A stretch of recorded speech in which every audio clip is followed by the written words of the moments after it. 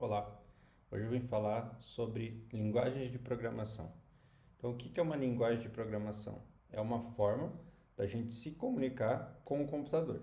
Então, quando a gente conversa, agora eu estou conversando com vocês, eu estou usando uma linguagem aqui verbal, que é o português, para passar uma mensagem para vocês e vocês estão conseguindo entender e interpretar essa mensagem.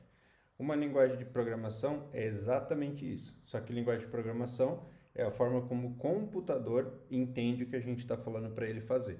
Então é como se você estivesse passando instruções para uma pessoa, mas você não está passando para uma pessoa. Então as instruções ela tem um formato um pouco mais rígido, porque uma capacidade que nós seres humanos temos, que é ainda o computador ou a inteligência artificial é difícil de reproduzir, é essa maleabilidade. Você fala algo não tão claro, mas nós seres humanos conseguimos entender. No caso do computador, é mais difícil. Ele precisa de uma instrução bem clara para que ele consiga entender. Então, a gente usa o quê? A gente usa normalmente a linguagem escrita e não a linguagem falada. Então, por via de regra, a gente normalmente... Aqui eu estou abrindo o Chrome, depois a gente vai falar bastante sobre isso, então não se atenha aos detalhes. Mas eu vou, por exemplo, dar uma instrução para ele, que depois a gente vai entender por que é assim, que é um console. Pensa que é tipo escrever alguma coisa. Eu estou mandando ele escrever alguma coisa. E eu vou falar aqui, escreva A. Então vocês vão ver o que ele vai fazer. Ele escreveu, escreva A. Por quê? Isso aqui é só uma instrução para ele imprimir o texto que eu escrever. Pensa como se fosse um Microsoft Word. Você vai lá, digita e fica aquilo ali. Então isso aqui é só uma instrução para ele escrever A. Então eu falei para ele esse texto. Então eu poderia ter falado para ele um outro texto. Então, por exemplo, o meu nome. Então ele escreve o meu nome.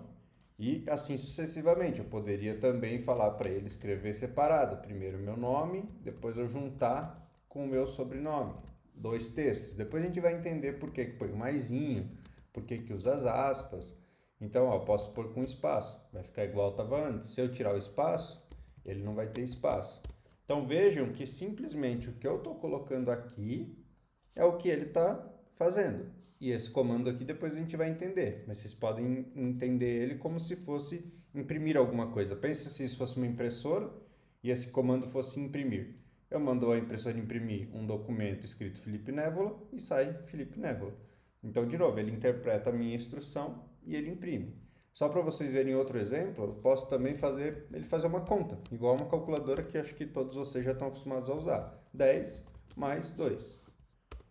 Deu 12.